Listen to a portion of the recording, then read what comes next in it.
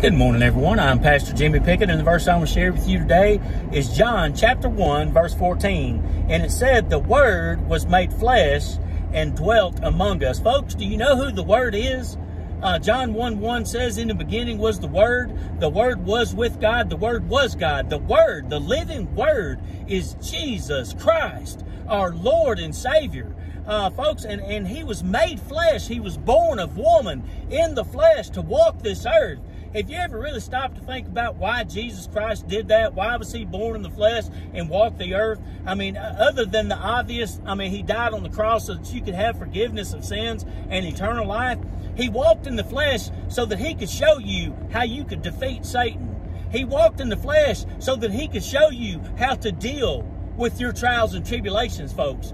My daddy used to say all the time, we used to be in construction business together, and some of his employees, he'd tell them get up on the walkboard, and it's probably 15, 20 feet off the ground, and they didn't want to do it. And you know what? He'd crawl right up that ladder and get up on that walkboard, and he'd say, "You know what? I'd never ask you to do anything that I haven't done for myself." And you know what? One of the hardest things for us as Christians to do today is to lose the people that we love that pass from this life to the next one. But did Jesus ask you to do anything that He didn't do? We must all die, folks. It is a part of this life. Life is like a vapor. We need to cherish every minute that we have here, and we need to get out and spread the Word of God to those that are lost. So He's never asked you to do anything that He would not do. So what else did He accomplish when He died on that cross? He defeated death. Do you know who death is? It's Satan. And through that, we have the power over Satan. But He defeated death. So guess what? That means you get to defeat death.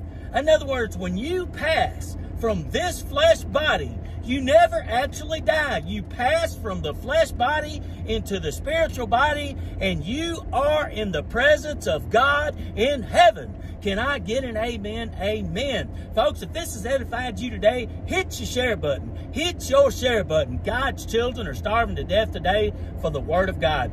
Folks, we're now brought to you by your tithes and offering. Hey, if we've helped you, help us continue to come to you. Would you do that? Hey, me and my wife want to give a shout out to each and every person following our ministry page. Folks, we love you and your family. We love you so very much, and we're praying for you and your families each and every day. Hey, God bless you, and thank you so much for spending this time with me in the Holy Word of God.